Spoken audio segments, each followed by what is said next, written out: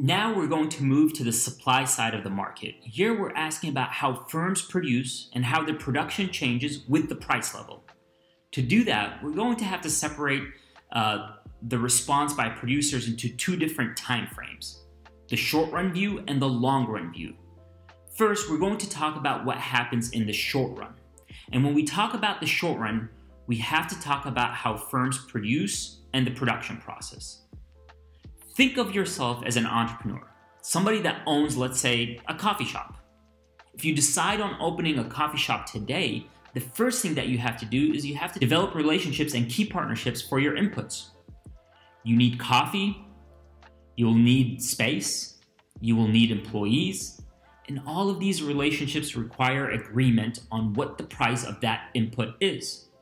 The price of the output will have to be determined later on, after you have produced the product. So there's a gap between the time where you sign your input contracts and the time where you recoup your cost. The gap between the input price and output price determination leads to a possible situation where prices cannot adjust. In fact, when we say short run in economics, we are referring to the time frame when some prices have changed and others are fixed. When referencing long term, we imply that we are talking about a time frame where all prices are free or able to adjust in the economy. And that's the distinction between short run and long run. The friction in price adjustment between the input and output leads to short run aggregate supply curve. The relationship between firms' production and the price level in the short run is positive. This means that as the price level increases, firms will increase the quantity supplied in real terms. When price levels fall, the quantity supplied decreases.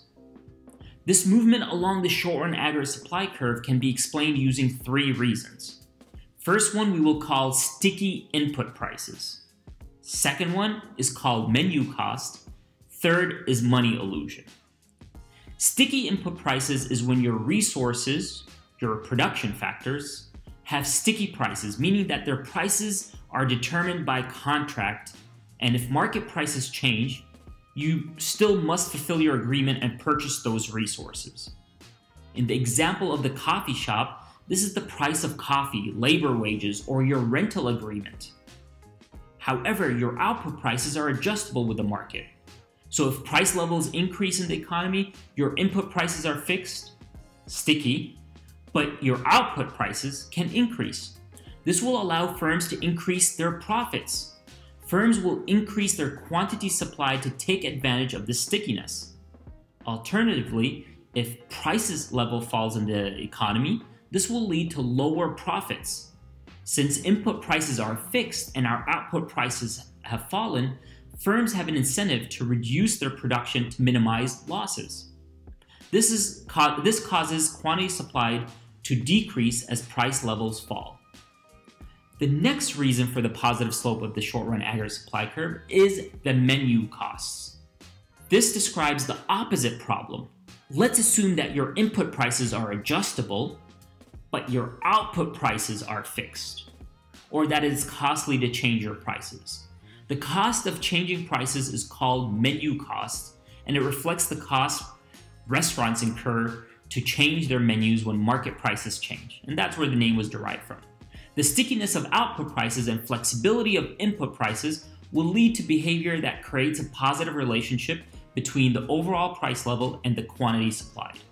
If the price level in the economy increases but firms cannot change their price of their output, their product will be relatively cheaper than everyone else's. This causes an increase in demand for that firm's product, and firm increases their quantity supplied in response. Money illusion is something we've talked about previously when discussing inflation specifically. But here we're going to talk about it from the production standpoint. Money illusion occurs when people interpret nominal changes in wages or prices as real changes.